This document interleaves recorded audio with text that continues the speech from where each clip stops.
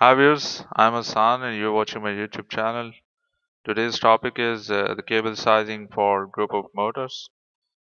In my previous video, we have discussed about uh, the cable sizing for the individual motors, but this time we have made a slight change, and it would be very informative for you, especially when you are having a lot of motor into your systems in an industry or maybe somewhere where you are installing more than one or more than three or four motors.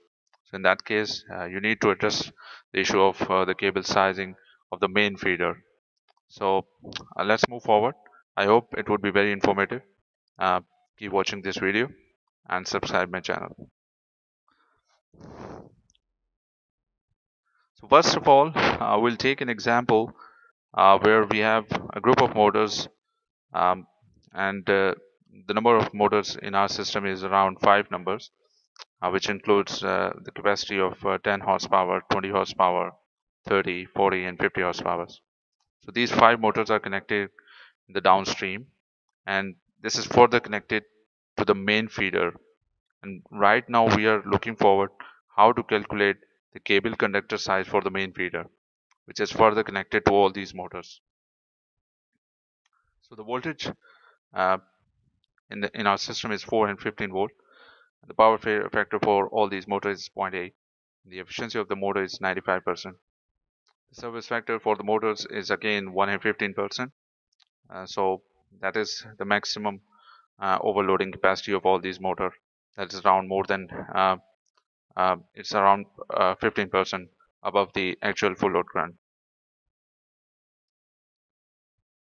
So let's calculate the full load current for all these motor first, and then we'll move on how to calculate the minimum cable size of the group of motors. So first of all, on motor number one, the full load current we are getting is around 13.6 ampere, um, and this can be easily calculated with the formula of power. Just rearranging the power formula, you can calculate the full load current, that is P is equal to under 3 VI cos theta efficiency. For motor 2, we are getting the full load current value around 27.3 amperes. Similarly, for motor 3, we are getting 40.96, and motor 4 for 54.62 amperes. Okay, for the motor number 5, as it is the highest rating motor, that is around 50 horsepower. So therefore, we are getting the highest full load current, that's 68.28 amperes. So that is a tricky part where I want you to make an attention, because for the highest motor, what we need to do when we are calculating the conductor size, the minimum conductor size for the group of motors, we need to add on the 125% factor on the motor capacity which is having the higher full load current. So here, as the highest rating motor is 50 horsepower, so we're getting the full load ampere is 68.28 amperes. So what we don't need to do, we only need to add the 125% factor in this motor full load current, and the remaining motors we just need to add on the values of the full load current to get the minimum cable size for the group of these motors. So we are getting the value around 222 amperes. So what we need to do, just need to multiply the 68.28 with a 125% factor, and then add on the rest of the full load currents of the individual motors. Okay, so you're getting 222 amperes. So let's move on. So firstly, we need to calculate, as you all know, that every time when you're calculating the cable sizing, you need to fulfill three conditions. One is the voltage drop, the other one is the current, and the third one is the short circuit. So firstly, we need to understand what is the voltage drop. Either we are fulfilling the voltage drop condition. So the minimum cable size what we are getting for this group of motors is 222 amperes. The length of the conductor we are getting here is 200 meters. So we are, with the help of the cable table, let's go to the cable table. So we are selecting a cable of 185 mm square size cable. Okay, and the value of the millivolt per ampere per meter is 0.26.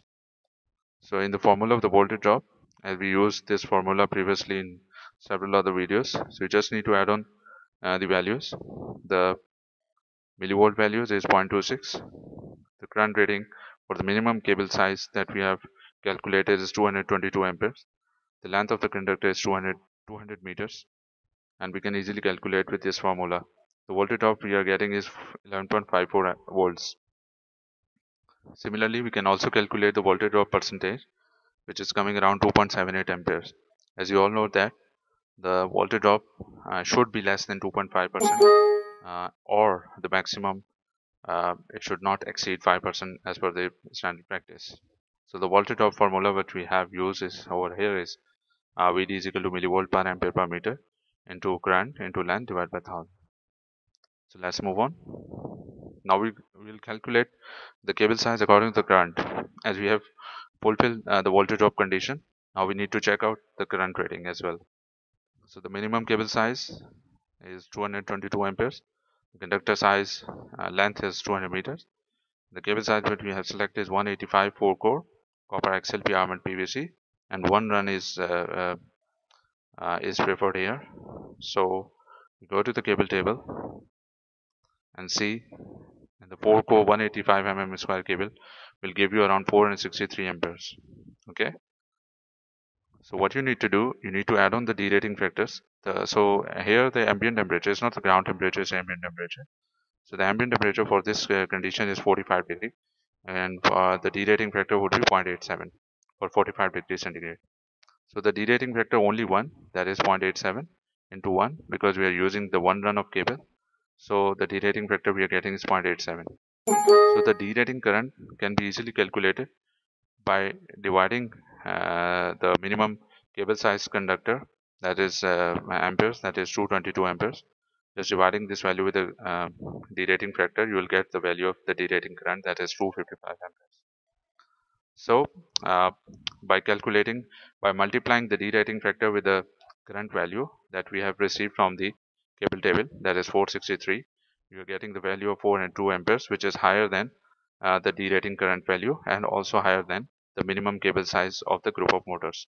So that means the one run of 4 core 185 mm square copper XLPE armored PVC is sufficient to carry 402 amperes, which is greater than the derating current as well as the minimum cable size amperes. So let's move on. The last and most important, the cable selection according to the short circuit current. It is very simple. You can calculate the short circuit current value either with the help of this chart or with the help of the formula. The formula we use for this purpose is area is equal to current into under root T, that is T is the time duration, divided by the K. K is the constant value. So as we are using the copper XLP cable, the constant value is 143.08. The cable size 185 mm square. The time durations we are taking here is 1 second. So with the help of the formula, we're getting the value is 26.46 kiloamperes. Okay. So with the help of the chart, you can easily calculate. Let's take the time duration is 1 second on the x-axis, and on the y-axis we have the current in kiloamperes. Okay. So we move on the y-axis value and see where the 185 mm square cable falls. Here it is. You see.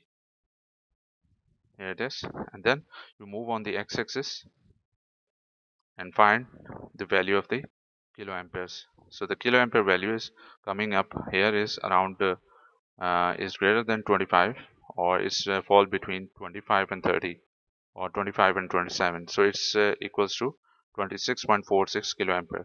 So with the help of formula you can calculate the exact value, and with the help of the chart you can find out the approximate value. So that's all. I hope this video will be very informative for you, and I want you to use these calculations into your practice. So that would be very beneficial for you, and you will make a safer cable size selection, especially for the group of motors. Thanks for watching my video. Please subscribe my channel and like my videos, so I will keep on continue to upload these kind of videos in future as well. Thank you so much. Bye for now.